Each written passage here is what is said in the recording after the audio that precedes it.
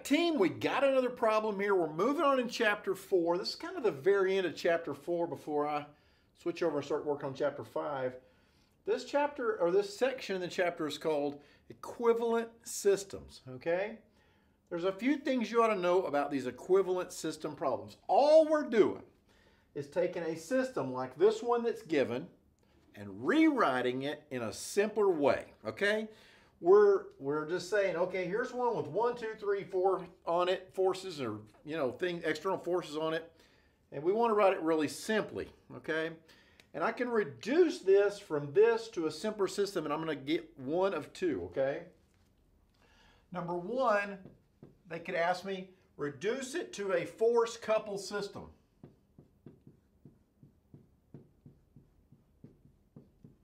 Which is like a force and a moment, right? So take all of this and take it down to just one force, one moment. I could do that, okay? Or number two, reduce it to a force-only system. Now, I call these system 1, system 2 problems. And if you have to do this guy, force-only, to be honest with you, we're going to have a system 3, okay? Piece of cake. This is one of the easiest things to do. You'll love this section, okay? So how do you do this, okay? So what do they want to do?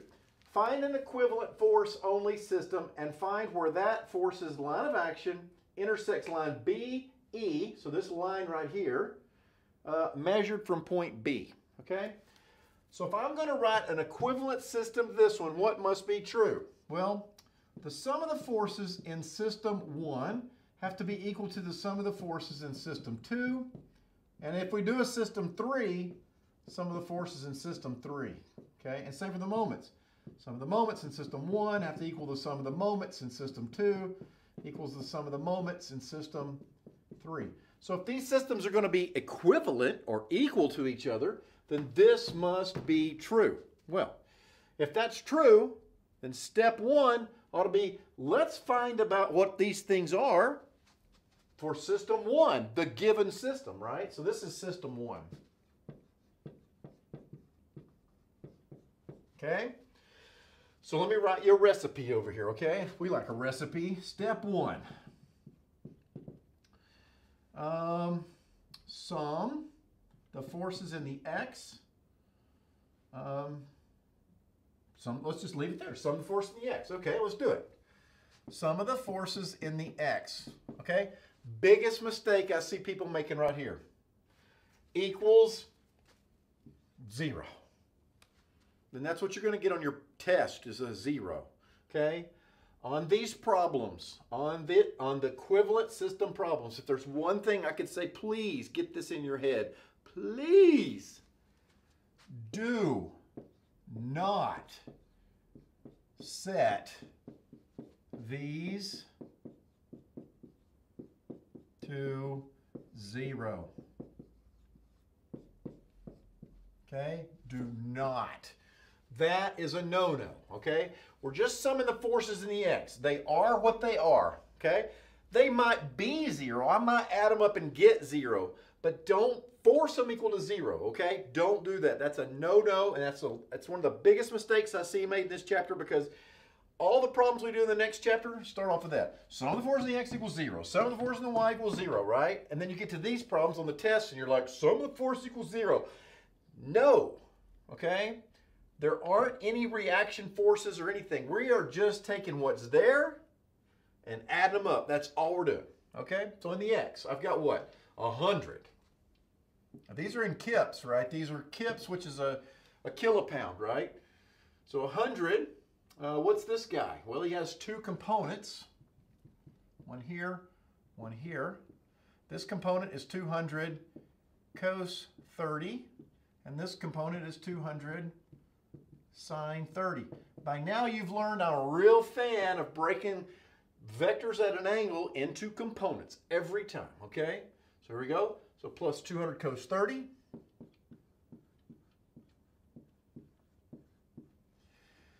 And then that one's going in the negative X direction, isn't he? Minus 50, okay? Equals a number, okay?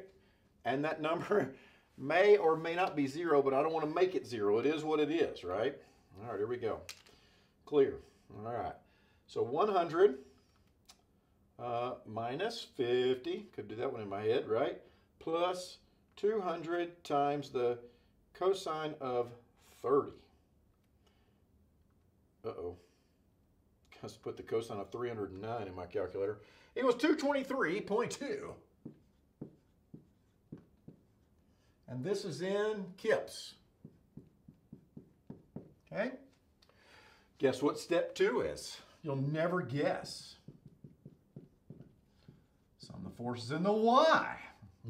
Okay. Sum of the forces in the y direction equals, here we go. I almost wrote 0. I want to so bad, but it was so wrong. There's just one, isn't there? 200 times the sine of 30. That's it. And 200 times the sine of 30 is a half, equals 100 kips. Okay? Done. Got it. Okay? Now, the next one's a little bit trickier, right? Step 3. So, I was going to write the word sum, but we have an easier way to do that. Sum the moments about where? The point of interest. Okay? What the heck is the point of interest? Let's read the problem. Find the forces line of action where it intersects line BE measured from point B. So, in this case, point B is our point of interest. That's where we want everything to be focused at, is that point they want measured from. So, summing the moments about point B equals, okay? Here we go. Here's point B. So, here we go. We got 100, which rotates me negative. So, minus 100 times how far away? 3. Okay? We got the 200 cos 30, which rotates me negative. So, minus 200 cos 30 times how far away? Whoop, 6. Okay? Minus, oh, what about that guy? 200 sine 30. Let's follow him. Wow, that's a cha-cha force. No moment. Okay, so now we got the 50, which rotates me whoop, positive, plus 50 times how far away? 369. Okay? Anybody else? Oh, look, a burrito force. Have we talked about burrito forces? What is a burrito force? Well, look at that. What's in a burrito? All the good stuff, right? A burrito force.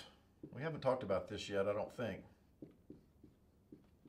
Don't go looking in the book for a burrito force, because I made this up, okay? What's in a burrito? Well, you know what a burrito looks like? Look at that. It looks like a little rolled up thing. And what's in there? All the good stuff, right? What's in a moment? Force and distance. It has force and distance in it, right? Because this is silly, right? But the very first thing I saw students doing is they would take a moment and then they would multiply it by a distance. And it messed up, right? You can't do that. Because why? Because it's already in there, baby. The distance is already in the burrito. It's there, okay? So the burrito force is easy, right? Because we're writing a moment equation. That's a moment. So let's see. I drew it in a, that's a negative moment. It's clockwise. So here's what you got to do. Minus 300. That's it, okay? Gotta love the burrito force, right? Introduce the burrito force to you today. It's a monumental occasion. You got to go tell everybody you know about the burrito force now, okay? We're going to make it go worldwide. That's a Hansen special. Okay, here we go. So the moment about point B is what? Let's see. Negative 300 minus 200 times cosine of 30 times 6 plus 450, right? And then minus 300 equals, the moment about B is equal to negative 1189.23, and that is in, that's a kip feet, right? Okay, that's step number 3. Now what's next? All right, step 4. Okay, step 4 says draw new system and then move, let's just say above items to where? To the POI, okay? So this is system 1. Let's draw a system 2. I hate to do it, but I'm going to erase Burrito Force because I'm going to use this space, okay? Sorry, Burrito Force. Okay, here we go. Bam, bam. Okay, there's system 2, okay? Same triangles up there. I'll put a couple little doodads in there just for you so you can see. So here's point B right there, our point of interest, okay? And what am I going to move to B? I'm going to move 100 kips in the Y, okay? So here he is, 100 kips. And I'm going to move 223.2 kips in the X, 223.2 kips, okay? Now the problem, you gotta really read these problems, but the problem might say, what's the magnitude of that single force, right? Because you might say, oh, but there's not a single force, there's 2 forces. Well, how easy is that for us, because we're really good, to make that into a single force, right? 100 squared plus 223 squared square root, bam, and I got this resultant force, right? You want to know what angle it's at? Inverse tan of 100 over 223, bam, I got that too, right? Okay, so even though it's an X and a Y, you can think of it as a single force, right? Okay, I'm going to leave it broken into components because that's the way I likes it. Okay, tell me this, my friends. What does that right there mean? What does that mean? Well, piece of cake, man. Negative just means that that moment is clockwise. That's all it means. Okay, so here you go. Ready? There's a clockwise moment around point B, and how big is it? 1189.23 kip feet. Okay? There you go. So, if they ask me for a force couple system, here's my system 2, okay? I would give you that and say, bam, we are done. So if you give me number 1, if that's what you're asking me for, we're done at this point, okay? Because there's your force, and there's your couple, and we took all of this junk here, and there's the equivalent, right? Do you believe that that equals that?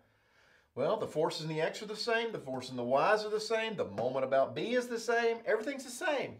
So this and this are equivalent, okay? But in this case, we asked for a force-only system, right? It says force only right there, okay? That's what we're looking for. So we're going to take it a little bit farther, and we're going to go to system 3.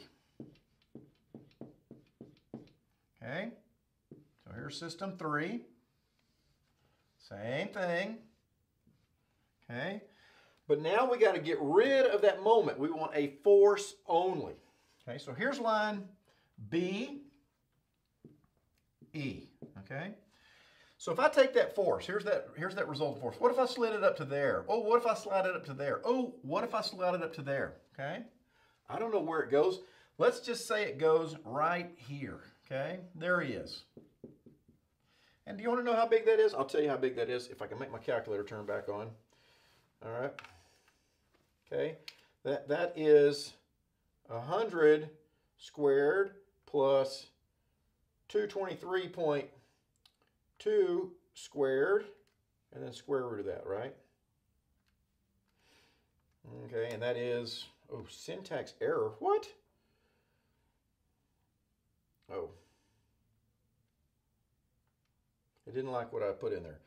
100 squared plus 223.2 squared equals square root. Answer equals, okay.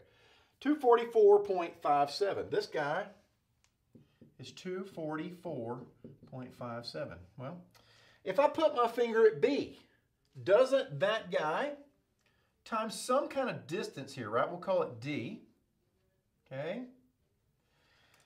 Doesn't he make a moment, a clockwise moment even, which is what I need, about point B? The answer is yes, he does. The question is, what is D? Because that's what they want us to know. What is the distance on the line of action of this line right here, right? Where does the line of action of this force cross that axis, okay? Well, look here. Moment is equal to force times distance, okay? The moment's easy. It's 1189.23, okay? Here's D, and the question is, what is F? What do I put in the brackets? What do I put there? Okay? How many of you want to put 244.57 in there? I hope none of you said so, because that would be the wrong thing to put in there. Okay? Because look at your forces, right? This 244 is made out of what? It's made out of this, and it's made out of that, right? This guy's 100, and this guy's 223. Okay? How much moment about point B is the 100 making? Let's follow him. Chicka, chicka, chicka, chicka, bam. None. Guess who's doing all the work? The 223.2 is making all the moment, right? That's the biggest mistake I see, is people using this in there. That would be wrong, okay? The answer is 223.2 goes in there. Okay? And of course, that's in kips. I didn't put my units on there. 1,000 points off for me, right? This is in kips. And this over here is in foot kips. So when I divide that into that, I'm going to be left with feet. And let's see what we get. 1189.23 divided by 223.2 equals 5.32. So D is equal to 5.32 feet. And that, my friends, that's the answer, okay? System 1 is equal to System 2 is equal to System 3. System 3 just has one force on it. That's it, no moment, right? But the moment about B is the same in that one as it is in that one as it is in that one, right? How cool is that? It's so easy, right? Do we have to have more, like step 5, right? Step 5 could be like slide the force until it makes correct amount of moment. Okay? And that is moment equals force times distance, right? There's our equation. Okay? So there you go. Not too hard. Now, here's a note to you. One note before I leave you. Don't be afraid. This one is 9, right? So 5 is like somewhere in here somewhere, right? Don't be afraid if your answer comes out to up here. It doesn't necessarily have to be on the part, okay? Sometimes it may be up here, but that line of action, right, goes on and on forever, right? So it may actually cross it up here, that single force. So don't let that scare you. It's not always on the part, okay? That's it. Equivalent systems. How smart are we now? Bring it on. Come on now. All right, see you next time.